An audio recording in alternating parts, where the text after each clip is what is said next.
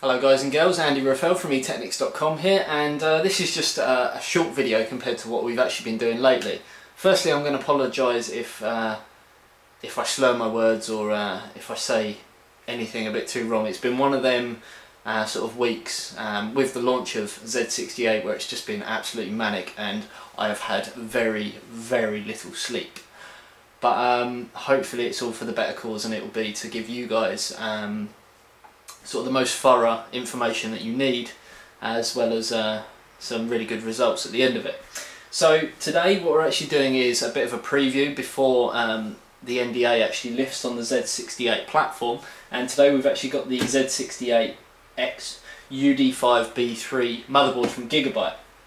Now Z68 is the platform that's taken over P67, and it's basically just there to implement some new features. A lot of people assumed that it was going to be implementing sort of P67 and H67 together, which in a way it does on some of the boards, but on the UD5 it's really about some of the new features, which we will touch on very lightly, but there's only so much I can say due to the NDA, but in a couple of hours we will be able to lift that, and you'll see us actually in the full review of this, showing you the performance, the benchmarks, and so forth.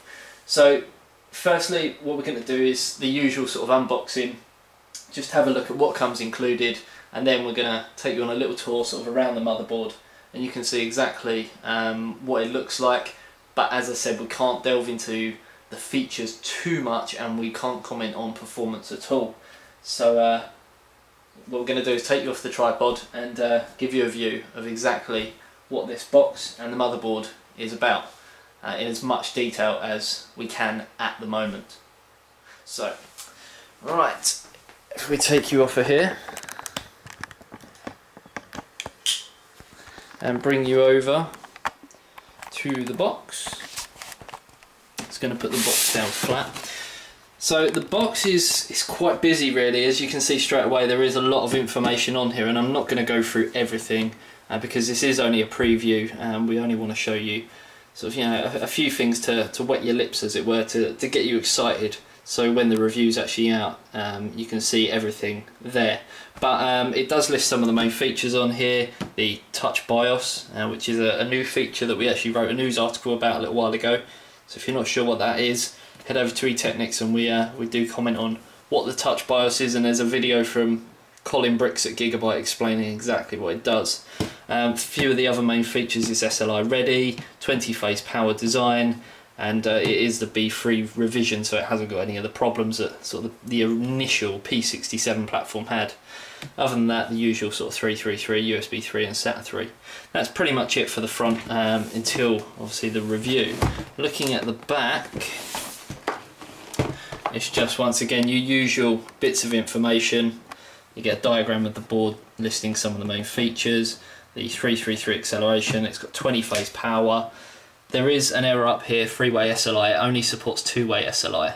Gigabyte are aware of the issue, and they will be changing the design of the box, but it has got 3-way graphics with Crossfire X, but for SLI it's only 2-way, hence why you'll see there's only a single SLI bridge that comes included with this.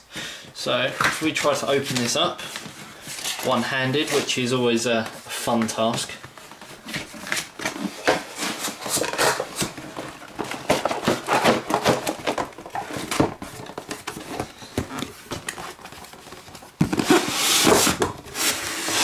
So generally when you open up a Gigabyte board, the box, you'll notice that it's got sort of a two-way split design, whereas this one, it's just got sort of a single plain white box. Nothing too exciting. But if we open that up, we can see that inside is loads of accessories. So we get the I/O panel shield plate, still in the sort of grey styling. It would have been nice to see some black styling now that Gigabyte have gone with the black styling on their motherboards. Get the utility DVD, but it's always handy to go onto their website to download the latest drivers. This is just a warning really to tell you that it's suitable for 1155 CPUs and not 1156, though the coolers are interchangeable. So you can use an 1156 cooler on this board. Your single SLI bridge, so as we said, it does support SLI but only in 2-way. Get some serial ATA cables. One is right angled, and they have got the metal clips on there to to lock into your drives, though with SSDs it doesn't really work. And another set there. Z68 UD5 manual, user's manual. So in there it goes through the BIOS, everything. It's got diagrams, pictures and lots of information. You also get a multilingual installation guidebook if you're in other countries, can't read English. If so, you won't be able to understand a word that I'm probably saying right now. You also get this brief sort of manual which is in French. Dolby Home Theatre case badge sticker. It's also a Gigabyte one as well. You get this Gigabyte branded sort of brushed effect USB 3 connector, which has got the USB 3 header on there, and that goes into your sort of floppy drive bay. And that's it really for the accessories.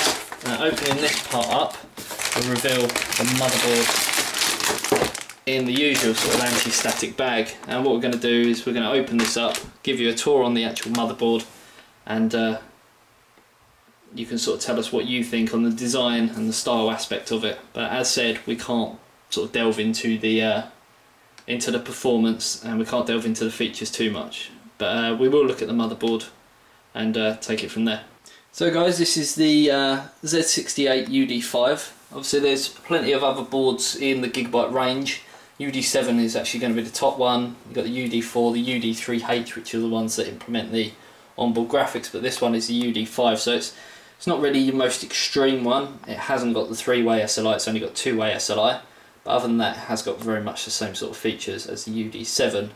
UD7's actually got 24 phase power, and that sort of delves us into here, which you can see we've got a 20 phase power design, which is covered by this patented sort of Gigabyte cooling, which comes down, Gigabyte branding on here, and it follows a really nice colour scheme. The whole board really is black, as we saw in the P67 UD7 that we looked at a couple of days ago.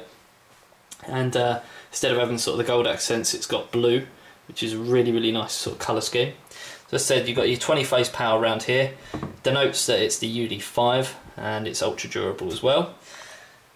The socket itself, 1155, with some of the main features just branded around here.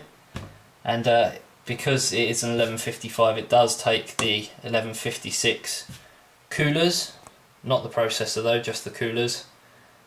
So if you are upgrading for 1150 to 1155 from 1156, that's always going to be handy. You don't have to sort of spend out more money on the coolers and so forth.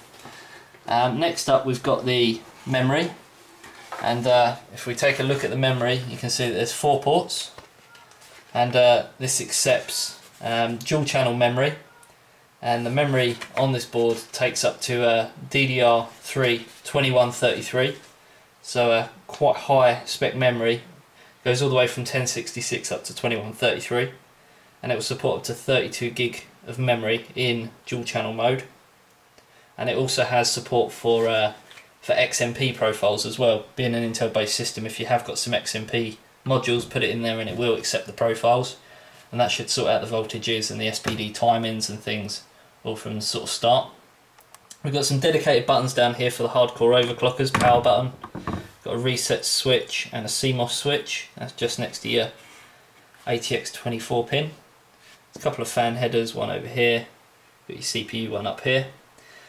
Other power connector in the usual place. We've got the 8 pin for extended ATX and another system fan header. Moving down, we've got our CMOS battery, and then we've also got the serial ATA ports. Now, there isn't mass amounts, there's only 6, but there is eSATA on this board as well. But straight away you can see that 4 of them are black and 2 of them are white. The 4 are SATA 3G, and then the white are SATA 6G. So it's quite upsetting, I guess, that the board has only got 2 SATA 6G ports. We did think it would have more, but that's what sort of shows its comparison against the UD7. So if you do want more, then obviously you're going to be going for the UD7 instead. Front panel connectors, you can see they're all colour coded like usual. We've got some USB headers as well. We've got one here and one here for USB 2.0. And it's also got 2 ports for USB 3.0 native and another fan header just here. Has got the on-off charge feature that Gigabyte have implemented. A couple more fan headers, so they've really thought ahead with regards to cooling. Obviously the passive cooling is fantastic on this board anyway, just like it has been on the P67 boards. For some reason there is a Firewire port there, but we all know that no one really uses it much these days. Taking a look at the expansion slots, you can see that they all follow the sort of black colour scheme. We've got a PCI Express X1 slot up here.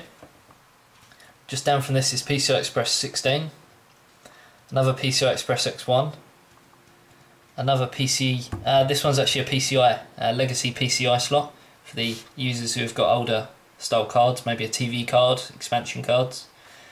We've got another PCI Express slot, this is an X8 slot, another legacy PCI slot, and then finally a PCI Express slot down here which runs at X4. So one thing I will comment on is the spacing between the PCI slots is quite nice. You can see that obviously the first card would go up here, then there's 2 ports in between, and then room for your second card. So if you are running Crossfire or SLI, it's quite nice because the graphics cards are obviously dual slot. So once you've got one card in there, another one in there, there's quite a lot of room to help the cards breathe, which is really, really nice.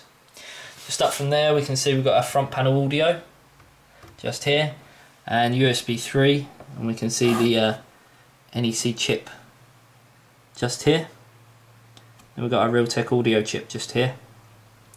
And finally, really taking a look at the I/O panel, you can see that there's it's very bright and very colourful, all colour coded. So we've got our PS2 mouse and keyboard port, combo port, 2 USB 2.0, and because they're not blue, so they're USB 2.0. We've got optical SD diff and coaxial, Firewire, and the smallest style of Firewire.